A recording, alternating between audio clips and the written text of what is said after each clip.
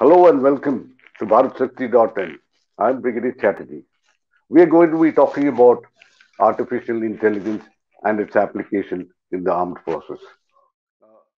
To tell you a little more, firstly about this series, this is a new series that we are starting on technology. We'll be dealing with such things like artificial intelligence. We'll be dealing with big data. We'll be dealing with Internet of Things. We'll deal with a whole lot of subjects on this particular show. If you realize that I am, in fact, quoting a very cliched statement that technology has invaded the battlefield in a big way. And there's a requirement for all of us to understand the application of the technology. Some of it is dual use, some of it is purely for military purposes, so that we can keep pace with our adversaries. To take us through the artificial intelligence aspect of it, I have with me Lieutenant General Kapoor. Welcome, General Kapoor. Welcome to the show.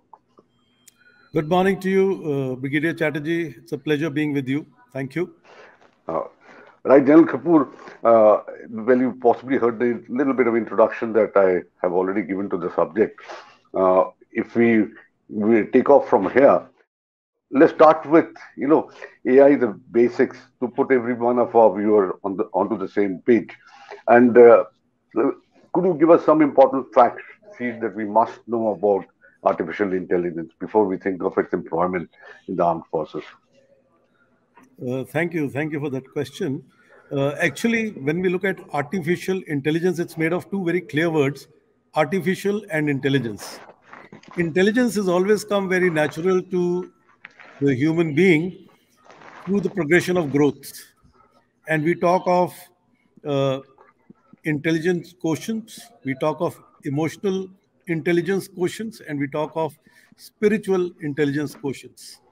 But when we look at artificial intelligence, this is the next, if I may say, innovation in technology, which started way back in 50s, where the intention is to simulate human intelligence uh, and processes by using computers, and today it is even machines, so that we are able to create expert systems through natural language processing, get into speech recognition, image processing, machine vision, and the likes. So, really speaking, today when we look at artificial intelligence, it's actually the major enabler. And I dare say that in times to come, if not already so, use of AI will no longer be a choice, it will be a compulsion. Now, let me take this a little further because this term AI is sometimes used even for other things which I would like to clarify. Now, let me take an example from the defense services. When a gun fires at the target, now they say, oh, we want to bring AI into it. No, sir. A firing of a gun to a target is a simple parabola, a mathematical model, and therefore what we actually use is called business intelligence. Now, if you were to integrate this gun, say with a radar, and now you want to take on a target and say, let me bring in a little more complexity, and if it's a moving target, say an aircraft, now what happens is the radar gives you the present position of the target. But the gun has to always point at the future position of the target, taking the time of flight into account. And therefore, this is called augmented intelligence. So, what we are doing is we are augmenting the BI through mathematical models and algorithms to create augmented intelligence. And if we were to move a step ahead and said, okay, now I want to do IFF, and if it is a SAM, I will do a IFF, identify friend and foe, and hit or track only those who are foes. Now what I'm doing is I'm adding some terminal guidance into it and a decision-making loop where autonomously the missile has to take a decision whether to hit and what to hit. Similarly, on a terrestrial terrain, we have been hearing about TERCOM. If it has to engage a target on ground, and it has to take that autonomous decision. This is where artificial intelligence comes, because the machine now has to take a decision based on image interpretations and home on to the target and do the task given to it. So the decision making has gone into an autonomous loop. So in an overall analysis, therefore, we have business intelligence, which is largely the norm of automation. We have augmented intelligence, which is by virtue of algorithms, and we have artificial intelligence, where actually we are trying to replace a human being into an autonomous system, giving it the means to take a decision. And that is the spectrum we are looking at when we look at AI. And therefore, I say in the future, will AI replace a human being? Yes, sir, it will. It will in most applications. You're putting my job at stake. In general, I hope I don't lose it. Anyway, if it's got to be faced, it's got to be faced. But tell us now that I'm more particular about my job, what's the application in business organizations? And more so, what is the application in defense really as far as artificial intelligence is concerned? Right. Now, before that, I'd like to just highlight that the new technology world order, if I may say, is defined by 4 Ds: data, digitization, digitalization, and disruption. While data, digitization, and digitalization have resulted in a huge digital transformation, it is the data which is being touted as the new oil, and technology in general and AI in particular is the oil refinery, which can actually take a lot of data. Now, since AI started in 1956, perhaps the data nor the compute was available to give it the kind of trajectory it has got today. And therefore, today we have a lot of data, and as a human mind, there's a limitation to the amount of data you can absorb and process. Whereas when it comes to artificial intelligence, the whole brain has been mimicked through algorithms, which is called the neural network. And this neural network actually helps you crunch a huge amount of data. To just give you an example, uh, in 2022, the amount of data crunching is close to 100 zettabytes. And when we say 100 zettabytes, it is a data which would come into 1024 DVDs of 1 terabyte each. So that is the kind of data that we have got. And more often than not, most of the applications use a lot of data. Now, the data can either be structured data, which is text, which is in terms of something that is a tangible, or unstructured data, which is speech, like you and me are speaking. It can be videos, like we've got these video cameras which are put in the streets. They pull out a lot of data.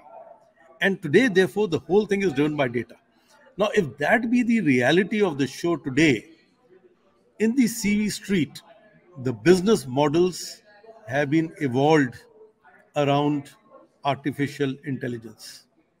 When we look at Facebook, Google, Amazon, the FANG, if I may say, and today we also have OpenAI, who have come up with a Chat GPT, which is the latest evolution, if I may say, in artificial intelligence, where they are looking at a reinforcement learning technique. Just like you and me learn, and something good that is done is patted, and something bad that is done is admonished, that kind of AI is coming into the being. So, with the result today, in this, when we look at the society by and large, the society is pulverized with artificial intelligence. You and me have a credit profile without knowing, based on our common information that may be available in the social media, and some of these credit cards that we use, some of the buying that we do, some of the social media interactions that we do. Based on that, a credit scoring has been generated for us. And each one of us is quantified in terms of our, if I may say, credit rating. Similarly, in the industry today, if you were to just type in that you're going to visit Leh, the amount of data you will get on high altitude uh, hardware that you can carry, your clothing, some hotels there, some air tickets which are available, some other means that you can do for a good holiday, some adventure activities. It will all happen automatically to you. So, really speaking, it is the artificial intelligence engines that actually are trying to see your present state and predict a future behavior. And therefore, today they say that from human processing, we are actually advancing to from human intelligence, we are advancing to a human behavior. So it is becoming more of a behavioral science. Now, that said, today we have got in the CV street fintech, we've got HR, I mean, all selections today, all eliminations happen through a chat bot, happen through artificial intelligence. The complete business models are being generated using a lot of data from artificial intelligence. All the competition that companies are into is being managed through artificial intelligence. The next disruption or the next business plan is all being crunched through artificial intelligence softwares to actually create the next euphoria. So really speaking, that is the landscape of artificial intelligence where the complete society and all sectors of society, all sectors of business models, all sectors of life actually are getting enabled by artificial intelligence. And that's why I made the statement that today it is more of a compulsion than a choice. Very soon it's going to be perform or perish. Thank you, General. I think you've given us an idea about the huge scope of, or rather, the huge influence of artificial intelligence and how it's going to be increasing, as I see day by day, like our credit rating you talked about. Uh, well, let's go a little more specific now, and let's go about the sector, the defense sector. Which are the priority areas, and how do you see artificial intelligence coming into them? Brilliant. Now, when we look at the defense sector, actually, we are no different, and we also have a lot of data. There is a lot of decision making that happens. There are a lot of routine tasks, and there's a lot of predictive analytics and patterns that can be generated. Now, let me start with the example, and then maybe I'll dwell further. Now, before the Kargil conflict, when we went through the int reports as a fallout of Kargil conflict during the debriefs, what was seen was that a lot of procurement was happening in Pakistan, which went unnoticed, perhaps because we did not have that kind of a data capture, or more importantly, we had the data capture, but we didn't have the data analytics that could be done. Similarly, when we had the Eastern Ladakh incident happening, somebody tweeted and somebody came into social media to say, I've never seen so many tanks go in front of my house or go through the town. Now, innocuous input like this, actually, if it is picked up and Okay. collated through an artificial intelligence engine, it will actually give you a blow by blow by putting all this together to tell you the shape of things to come. This information came from somebody's transmission in Pakistan, some perhaps talk on the mobile or something like that. Exactly. So even no, when you see the procurements in Pakistan, they bought some high altitude Okay. ECC. They bought Yeah. some. There were a lot of procurements. There were a lot of dumping happening in a particular area. Now all these inputs were coming. There were some inputs from IB. There were some input from other int agencies. There were our own human agencies. There were signals. There were so many things. Now, today, to a human mind, all this information becomes mind-boggling. But Exactly. if you add an AI engine, and that engine will ingest all these inputs and then give you an output after processing to tell you this is what the array looks like today. And these are the departures from the previous. So what is the change analysis? What are the new trends? So based on the new trends, actually, the staff could make some very intelligent decisions and maybe come up with a fresh int collection plan to and actually keep ingesting a lot of int collection to come up with actionable outputs.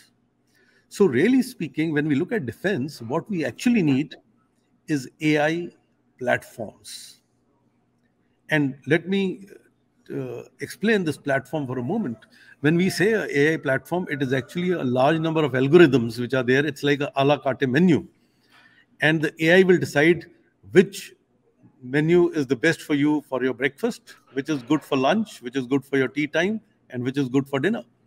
So this platform then can ingest text, it can ingest videos, it can inject, you can ingest speech, audio, and any structured or unstructured input that you get, you just put into it. And since it is based on a GIS platform, it will create for you a common operating picture, int picture, and it'll show you trends, it'll show you patterns based on all the data that is ingested. That means if you were to take even SIGINT, comment, HUMINT, RPAs, int, so all these ints which are coming from different sources, all this is ingested, and on a GIS it will give you as to what is the situation brewing in which location. So it'll give you better situational awareness, it'll give you better trend analysis, and that too in real time. To give you an example, 8 by 8 satellite imagery, if you were to look at military objects of interest, as a human being, a human team which works may take anything from 1 day to 5 to 6 days, depending on the number of possible targets. If it were to be put through an artificial intelligence module, it can be done in less than 15 minutes. And more importantly, it will give you the truth value in a bracket that this information, I think I'm 90% sure, this information I'm 60% sure. So it will give you the truth value with which you can ascribe whether you would like to believe in this information or you'd like to do a relook based on the kind of inputs you're getting. So on the int front, there's a huge baggage. And in peacetime, actually, it's a very big baggage because it helps you with the kind of inputs that you get from so many sources. It helps you create an actionable int plan. And imagine, and I can just want you to imagine today, I mean, when we were children and the share market news would come in the newspaper. So you were 24 hours so every update for you was 24 hours. Today, when you sit in front of the TV, every moment the ticker gives you what is the latest state of every share. I mean, in every sequence of the ticker, the changes are perceptible to you. See, Imagine now, as a int officer in any headquarters, if you had this kind of input coming to you in real time, various sources collated, analyzed, giving you just the right inputs that you need to plan whatever operations or whatever actions you would like to take, or get a very clear picture in real time how much value add you get out of this AI platform. right. Thank you, General. I think that is a wonderful explanation. I do gather from what you say that, especially for intelligence gathering and intelligence analysis part of it, AI is a huge big help to intelligence people. Right. I think we'll call it off over here. This is actually the part one of our discussion on artificial intelligence. Part two we will have in a couple of days' time. Thank you, General. Thank you for sparing your time. Okay, Brigadier Chatterjee, thank you very much.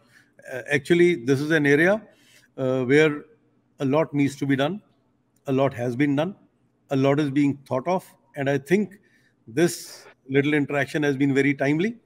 It has given me a lot of time to think and articulate some thoughts, and a lot more when we meet again during the next session. Thank you for this. Thank you, and thank you, viewers. Thank you for joining us. We've had a very detailed talk on certain aspects of AI, but however, that's not complete, and we'll get into a part two of this discussion shortly. Thank you. Do go to our social media pages, like us, communicate with us on subjects that you want to us to take up. Thank you.